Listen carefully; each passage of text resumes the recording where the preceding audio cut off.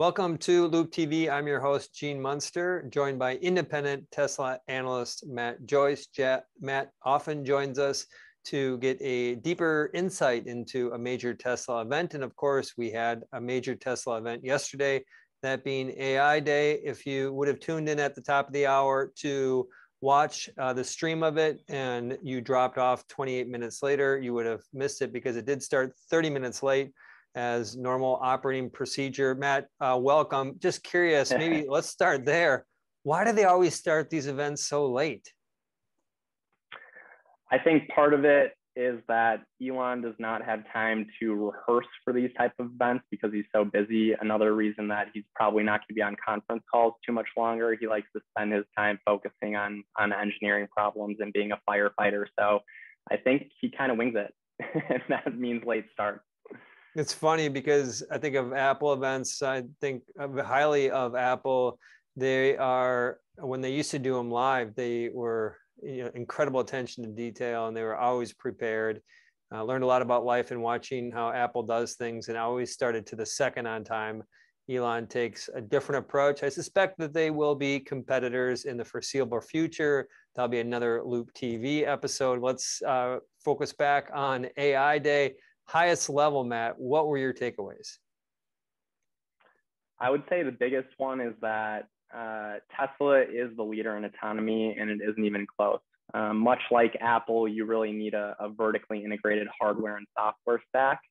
They've got Tesla Vision, the full self-driving supercomputer chip, the Dojo and neural network training, over 1 million electric vehicles on the road collecting data. No other company can copy that vision-only self-driving solution for general autonomy because they are not vertically integrated like Tesla, and they can't leverage 1 million vehicles on the road. Got it.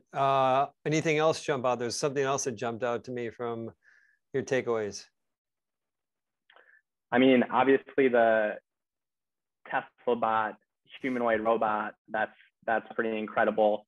Was not expecting that. So that says to me that Tesla is just obviously more than a car company. And that's what I hope the mainstream takes away from this is, one, Tesla is leading in autonomy, and two, they are not just a car maker, which a lot of people both think that, one, they are laggards, and that two, they're just an auto manufacturer and should be valued as such. So let's just dive, because it's a fun topic outside of what was a geek conversation. Fun. I enjoyed, by the way, let's talk about going back to the A topic on autonomy and AI.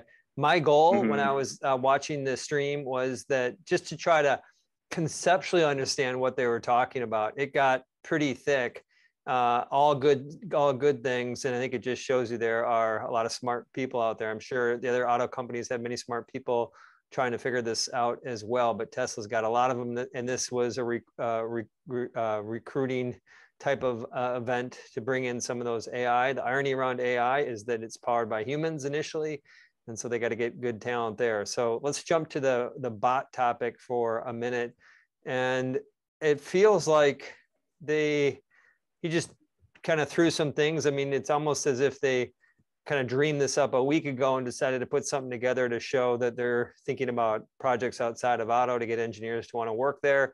There really wasn't much substance behind it. Am I correct?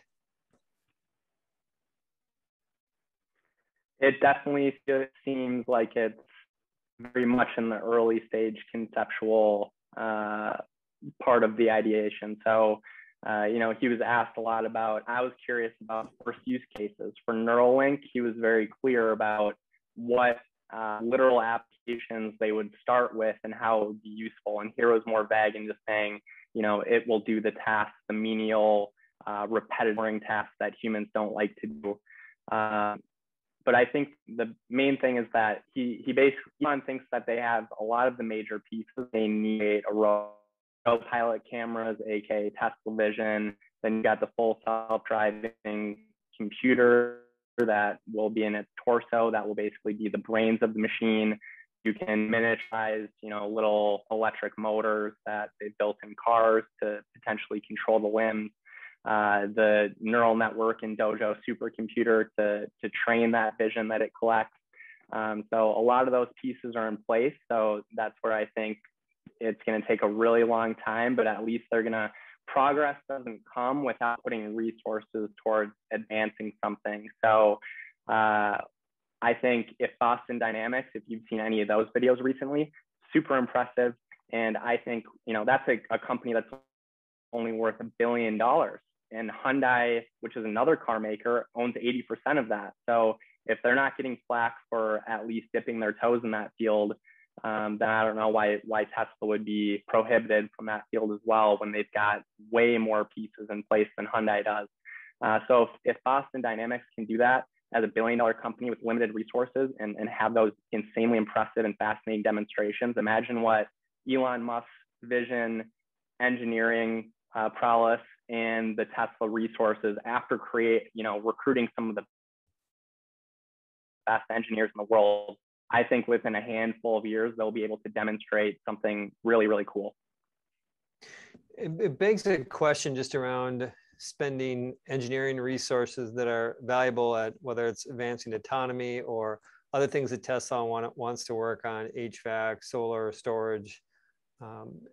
Is this the best use of, let's just look at it from a benefit to humanity standpoint, is the best use of these precious engineers' time to focus on building a robot? Yeah, and I hear the argument, and I heard the same thing for kind of the anti-space people, like, why go to space when we have so many problems here? And that's where it's like, okay, yeah, people should be working on a smart HVAC system. Guess who's working on that? Elon. People should be working on transportation infrastructure and a cement that's better for the planet. They're working on, at least the transportation infrastructure part of that with the Boring Company. As far as carbon capture technology goes, Elon just donated $100 million to the X Prize to kind of catalyze the ideation stage of the best technologies to have a shot to pursue to capture that carbon. So I think he's doing a lot of it at once, and just because those things are also problems doesn't mean that we shouldn't try to advance robotics. Like, once again, Boston Dynamics, that stuff is fascinating. Like, it's not going to get any better or any closer to being useful technology if we don't have really smart people working on it. And I think that's going to start happening soon. So we're going to wander back to the autonomy topic and leave the humanoid for a minute here. And on the autonomy piece, there was a question came up in the Q&A that caught my attention.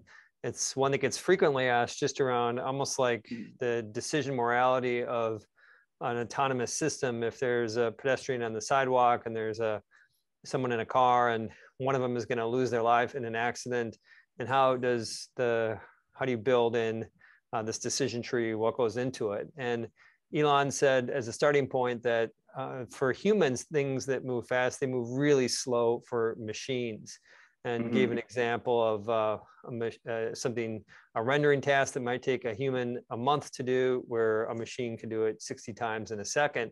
And I thought that, in other words, that since things are going so slow in the machine's mind, that they can make the proper decision, and it is such a rare case that it will come down to like a morality call. It was a good insight for me, a good reminder of just the power, really why machines should be driving cars ultimately. And so when I think about that and driving cars, I think about some of the things that are going on with NHTSA and these 11 accidents that they've had over the past few years, and this safety probe. I'm not actually sure what a safety probe is.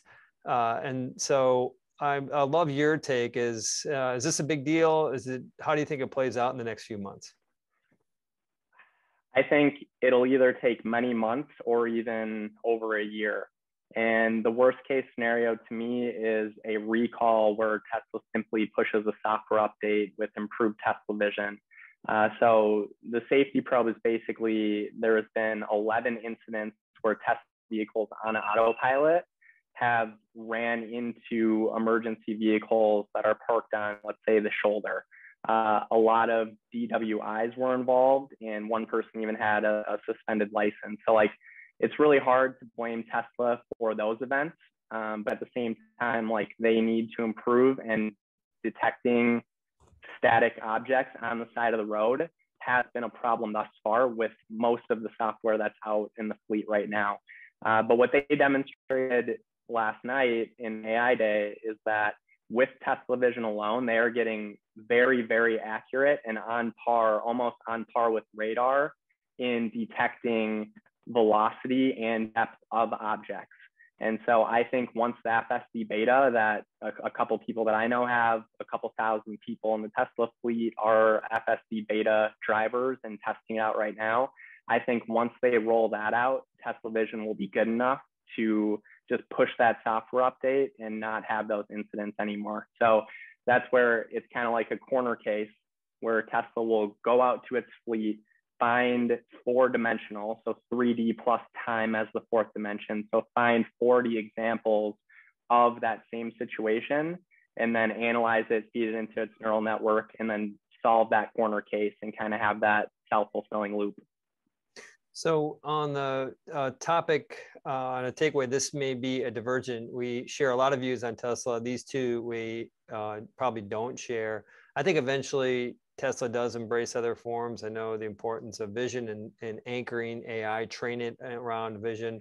But I feel that especially when you move from analog radar, which is what they dropped, and move to digital radar, which is something that has a promise of being many, many times more accurate. I think that once the prices come down, we'll agree to disagree on that. And then a second question, or a second topic is just on one of the outcomes of this NHTSA. What's your view on how they market full self-driving? Do you think that the outcome of this is going to be that they have to change the name of it or some of the language around how they market it? So autopilot, I believe, is an appropriate name, just like with aircraft and airplanes, that term is autopilot, and that's where in the the highway part of the flight, that's easy, where you're just kind of cruising in the air. Pilots can let that system take over. It doesn't mean that the system is taking off and landing for them. It's just in the easy part where they can relax and still be attentive. So that's where I think autopilot is fair. I do think that with the full self-driving name, that is a fair critique from bears out there that maybe full self-driving is a little aggressive as far as the name goes. But people who call it vaporware, I think that's very inaccurate. Mm-hmm. There are so many awesome features that you get with the full self-driving package, like smart summon, like changing lanes, like exiting for you, that add value to your vehicle and to your experience. And it's only getting better and better and rapidly. So that's where the vaporware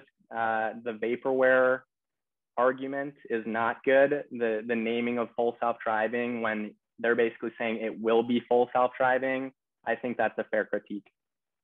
I guess we are on the same page on that. I think that they will be on their own or forced to make some changes on that. It's a guess on my part, but probably would take a year, as you said, to kind of figure itself out.